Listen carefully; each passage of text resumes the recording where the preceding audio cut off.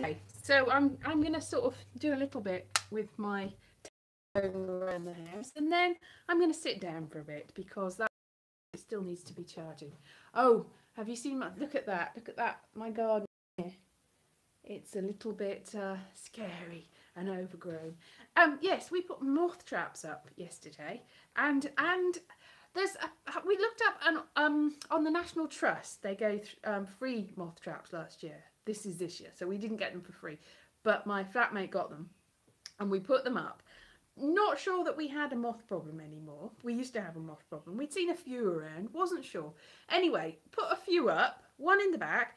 The National Trust says on average, after 3 months after collecting it in the south of England, in London, there were 23 moths, they call, after 3 months of having one of these traps on.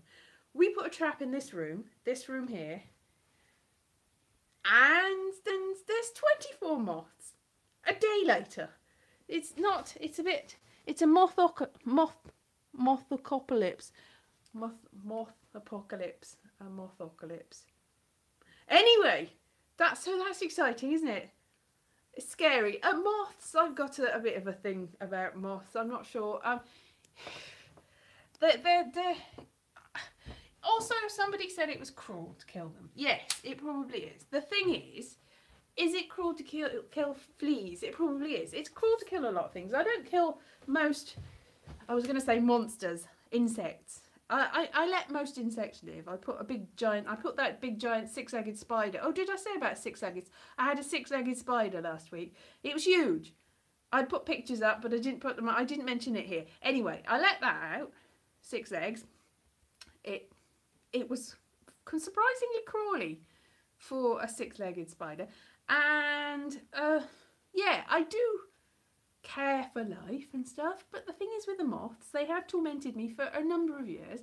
They've eaten carpets, they've eaten clothes, they've eaten curtains, they've eaten a lot of things, and also they cause skin irritation, and they're just annoying. So I'm sort of semi-vegetarian, but I don't eat moths, so that's all right.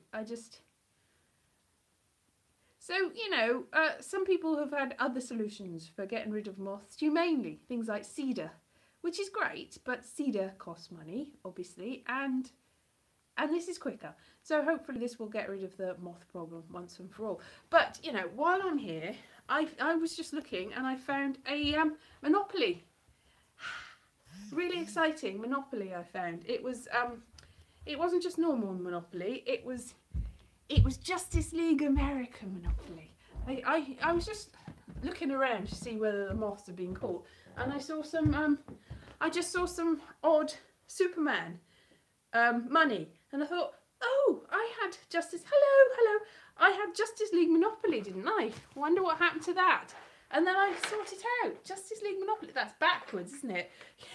I don't know why this is backwards. I tried to go live on my phone and it didn't work. I don't know whether my phone would be any better. So I'm coming in here. What's the lighting like in here? Not great. So hello. So I'm going to turn some lighting on so it'll be bright. Whoa. And then bright. So I'm going to sit down now. That was all you'll see of my house, because now I have to plug it in so that I can carry on, so that I don't run. Ooh, that was harsh lighting. So that I don't run out. Excuse me a minute. Hello, how are you? Just see the top of my head. So I don't run out of power. So let there be light, and there was light. So Justice League Monopoly is very exciting. It's all going to be backwards, but we've got Superman, backwards Superman, 10 Monopoly leagues, Bank of Metropolis. And look, this is all completely backwards, but imagine if it was forwards. Hooray. But there's things that you can see that aren't going to be backwards, like, what's this? I thought, is there no villains? There is villains, look at that. No, that's not the villain, that's oh no, that's the Martian Manhunter, not a villain at all. I thought it was Lex Luthor. It's very difficult to tell when he's that tiny. Not Lex Luthor, he's the Martian Manhunter. Yeah, and then I've got, oh, Superman. Good old Superman there. Lovely Superman. Yeah. Who else? Can you guess who else is in the box? Who else is in the Justice League that I might have the Monopoly pieces for? Ooh, Who could I have? That wasn't Superman, was it? Was it Superman? Did I just show you Superman? Was it? Anyway, there's Superman. Obviously, it was Superman. Who else? Who's in the Justice League? Can anyone guess? That's right, Batman. Nobody guessed, but there you are, Batman.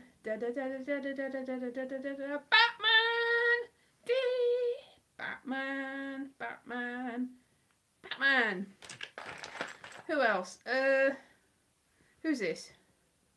Green Arrow. Doesn't look very impressive. Green Arrow. He's old school Green Arrow, not like the one in Arrow. Oliver Queen. What a name. Oliver Queen. Who else is in the Justice League? There's not many women in the Justice League. Who? Who could it be? It's Wonder Woman. Whee! La la la la la la.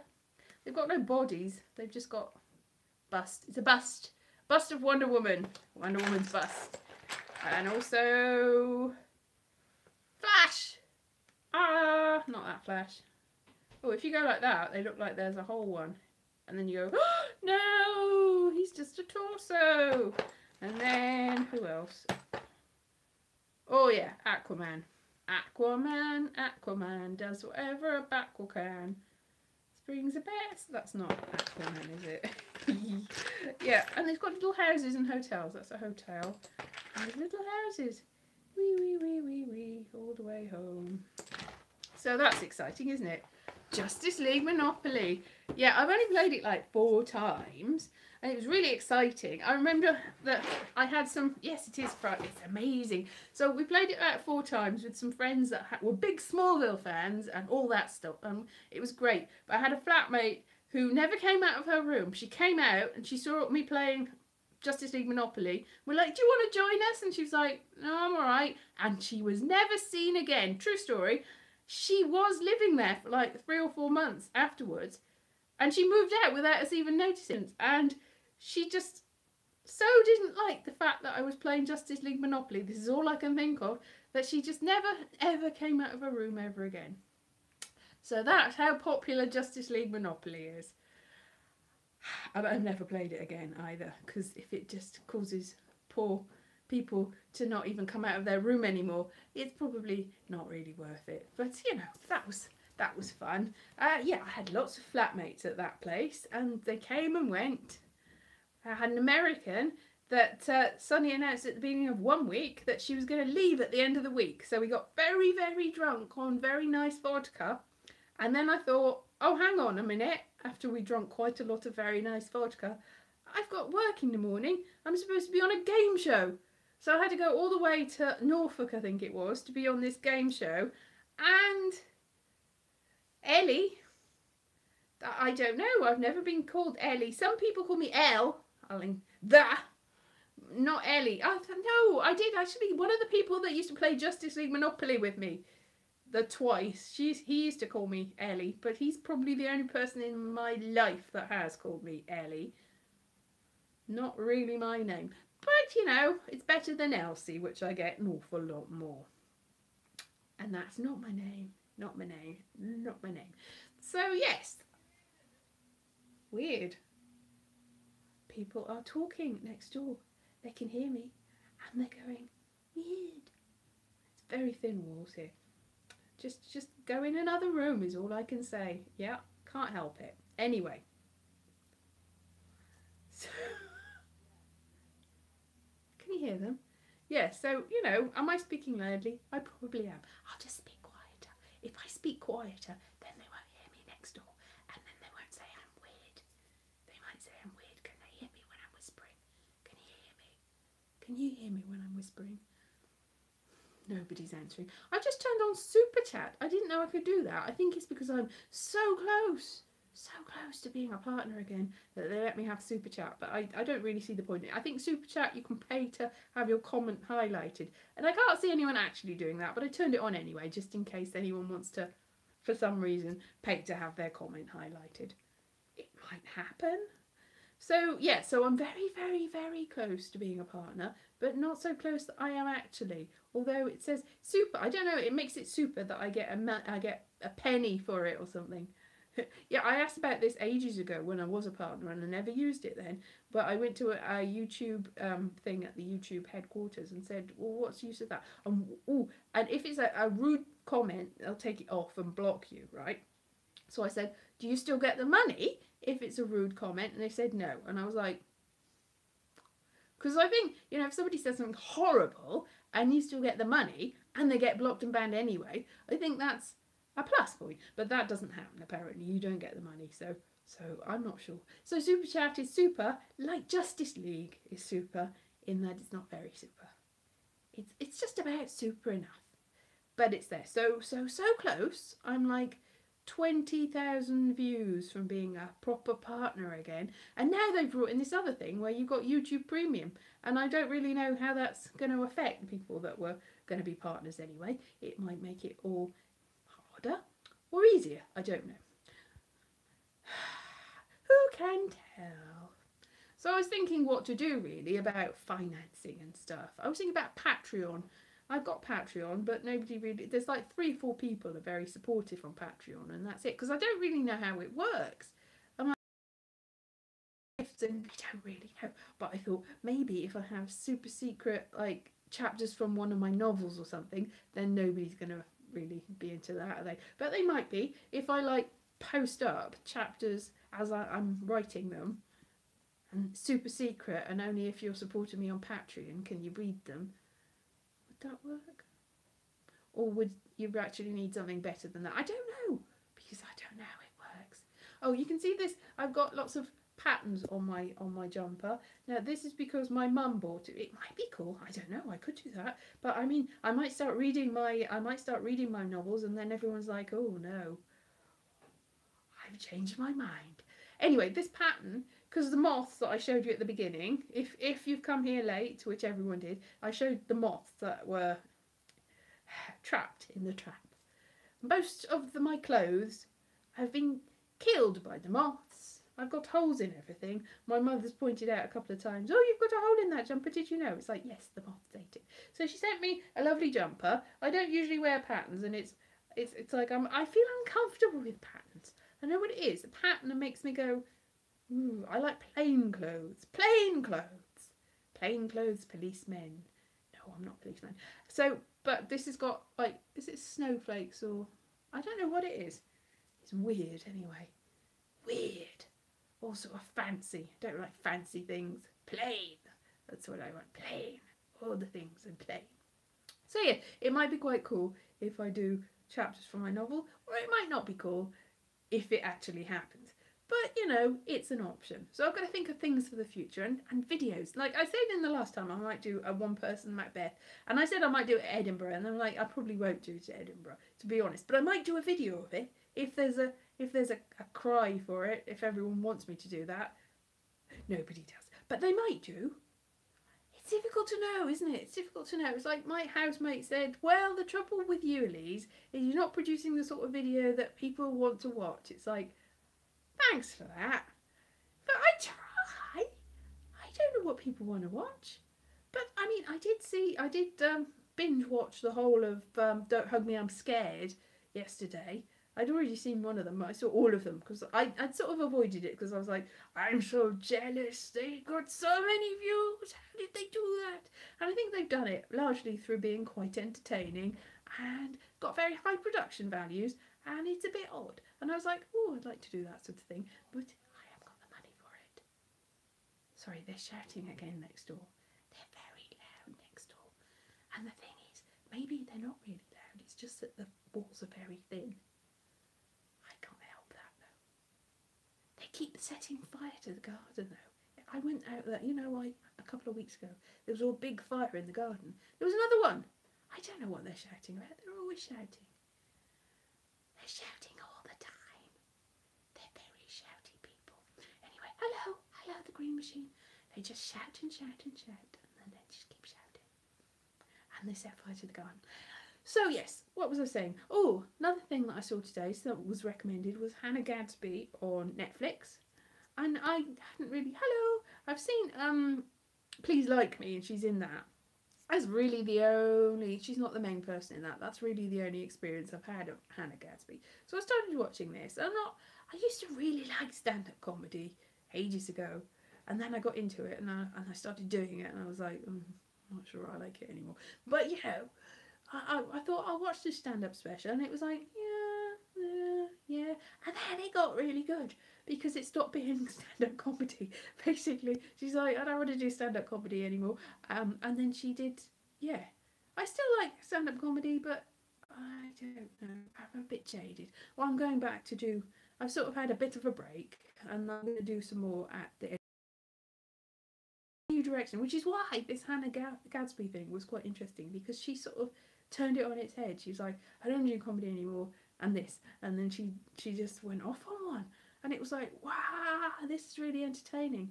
Because the thing is, one of my one-person shows, as I've mentioned on numerous occasions, got a review from a well-known publication, online publication, saying this is just talking. This isn't comedy. This is just stand talking. But then this Hannah Gadsby thing, it was just stand up talking, and she was very angry. But I wasn't angry in mine. That was the difference. I think I had something to say, and I think it was funny, and I think that he was wrong that it wasn't comedy. But who am I to say? I'm not a professional critic. I'm just a comedian. So who am I to say what's right? Just a professional critic. I can't even say it. It's just exactly. Once you know how it's made, and also you get a bit jaded because you see the best of you. You see all the other people getting on the TV, and then you're like, oh, I can't afford to go to the gigs because sometimes you have to do a lot of gigs that don't pay you very well and only just pay you enough for you to get there. And without a car, it's quite hard. So I think if you've got, this is the secret to stand-up comedy. This is what people don't understand. Have you got a car? Yes. Can you drive all the other comedians for 500 miles for petrol money? And you can have a gig as well? Yes. Well then, you are a stand-up comedian. If not, sod you. You can't have a gig here. And it also helps, obviously, if you're a straight white male. I'm being a little bit facetious there, but am I? No, there's a lot of arguments at the moment about things like that, isn't there? A lot of arguments. But you know, I'm sort of the sort of comedian that doesn't go well with the sort of I'll name it Chortle. That's what it was called. That was the name of the well-known publication that nobody outside comedy actually knows what it is. I mean, the guy that runs it is a really nice guy. I've socialised with him and he's lovely. He just didn't like me. He doesn't like me as a comedian, and there's nothing you can do. And he doesn't like a lot of people as a comedian, and their comedy reviews quite early in their careers just haunt them for the rest of their life. I went out with a comedian who had a really bad review on Chortle, and everyone kept bringing it up, and I brought it up. I was like, "Are you still over that bad review on Chortle?" He's like, I've given up comedy now. I've given up comedy largely because of Chortle." So that's good. Critics don't know what they do. They probably do know what they do. It's probably deliberate, isn't it? So yeah, the point being that I am going to go back to comedy quite soon, but I've had a very extensive break. I'm like, oh, what's the point? I was like quite happy the other day. I was like, la la la la la la la, it'll all be over soon. And my flatmate said, that sounds like you're like, it's the end of life. It's like, I'm like, yes, it'll all be over soon. Nothing matters anymore. Nothing matters anymore. So that's quite nice, isn't it? And then I had, have I done a video about this? I had a night terror sort of sleep paralysis thing the other night, which was exciting. Not exciting. I don't know if anyone else gets sleep paralysis, but it's horrible. It's terrifying. And knowing what it is doesn't help. Because I know what it is. I know you've got a hypnagogic state between sleep and wake, and your body's paralysed, but you can still, you know, and you open your eyes and you're like, ah. So it felt like I'd had a bit of a sort of light dream about going to see some sort of secret cinema with my mum and some people. And it was nice. And then I sort of half must have woken up and it felt like someone was clambering over me. And I was like, And in my dream, half dream, I was like, oh, hello, Mum. Why are you getting into bed with me, Mum? And then I was like, what are you talking about? You're in your house and your mother's like 400 miles away, and why would she do that anyway? And it felt like something had tightened on me, and like and it was like crawled over me, and it like the bedclothes like tightened on me, and I was like, oh no, this is sleep paralysis, but this is awful. And I opened my eyes and I looked and I was like, and then it felt like it went into me like a sort of possession, and I went, leave this place and don't come back. And then I was like, but obviously I thought I'd said it. I went, and then it sort of, I was just, oh, I'm awake. And I got up and I wandered around a bit and I was like, oh, that was weird. So I was possessed. I wasn't possessed, it was sleep paralysis. And everyone's like, and then I was up in the way and I typed about it on Facebook and everyone's like, oh, it's just a dream. I'm like, I know it's just a dream. They're like, oh, it happens when you're overtired. It's like, I know it does. It's happened to me before, but this is the most terrifying one. This was the first one, the first real one that I acknowledged. I thought my dead cat had come to visit me, and it was basically the same, except I could hear the purring and the scratching. But it was a bit like that, only it felt like it was just horrible. Anyway, so I don't recommend that experience. If you're planning to have sleep paralysis, then why? Don't have it, really. But I had been quite tired because I hadn't really gone to sleep till about 2 o'clock in the morning for some reason for the last few days before that. So that's exciting things that are happening, isn't it? Horrible feeling like you're being possessed, and moths everywhere and stuff like that. How exciting. Hello Andy Calloway. Sleep paralysis, yes, it is horrible, and yeah, it would, and you can't do anything when you're paralysed when you're sleeping.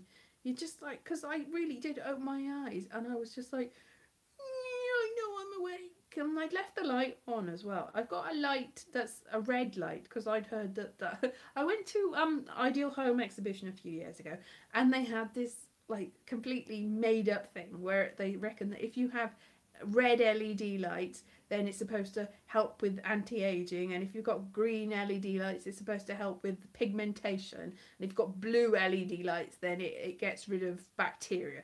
And it was rubbish, and I thought, I don't really want to pay 150 quid for this, but I'll look into it. I know what I'll do. I'll get a £1.50 LED changey colour light, and I'll put it in my lamp, and then so I've got a little remote control, and you can change colour. You can go red light, and you can have all the lights and just change it. And it really doesn't help. But also because, you know, you're not supposed to have blue light at night when you go to sleep. So basically I had a red light on in my room when I had the sleep paralysis. It turns out when you wake up and there's a red light on, it's more terrifying than if it's completely in the dark. And usually I've got like a sleep mask on because I've had sleep paralysis before, and also the hypnagogia, and you've seen like I think they say that alien abduction and things like that are basically this thing, hypnagogia, and you just see these images and you're like, ah, this is so scary, I've seen a ghost, I've seen an alien, I've seen a monster, there's monsters everywhere. So in order to combat that, and also because of the whole, you don't want the light in your eyes, and there's a lot of light outside because there's like a big lamp, street light outside my house, so it's always light. In the middle of the night it's always light. So usually I've got a sleep mask on, but I didn't have that on, so I just like, terrified. So yeah, I had to relive all that. So I would no. It wouldn't be worse not to see the demon, because if you can't see anything, you're sort of half awake and half, you're like, I can't see anything. There's nothing I can see. My eyes aren't, because you're actually seeing things like, but your eyes are awake, and you realise that your eyes are open. But if your eyes are open and you've got a sleep mask on, you can't see anything. So you're like, well, that's okay then. I can't see anything. This is much better because you can't see anything because your eyes aren't open. Or they are, but they're blindfolded. So it's much better. It is much better, but I didn't have that on. I just had a red light. Yes, maybe that's what it was. I had actually been possessed by an alien. Yeah, they came for the red light and they're like, yeah, I know, we're in there. Or maybe It was one of the moths. The moth people knew that in 2 days after that I was going to put up a moth trap, and they thought, well, we get her before that. But it didn't work. Yes, the aliens were hunting the moths. They knew I had a problem. They were being helpful. They just didn't know how to communicate properly. Because there's also a lot of buzzing in this house. So it's like, it's so loud. Buzzy, buzzy, buzz, buzz, buzz, buzz. It's a horrible, horrible house. Very noisy neighbours and buzzing. And they've got this sort of water tank that makes such a loud noise in the middle of the night and the day. It's so loud. I don't know. It must be unbearable next door, because it's unbearable here. I've exhausted myself talking about this now. Gosh. Ooh. So I'll give it another 4 minutes, and then it'll be my time done. Aliens always head for the front. Yes, well done, yes. Yeah, so I had a red light on, and they came to see me with my red light. Yeah. Oh, that was sexy, wasn't it?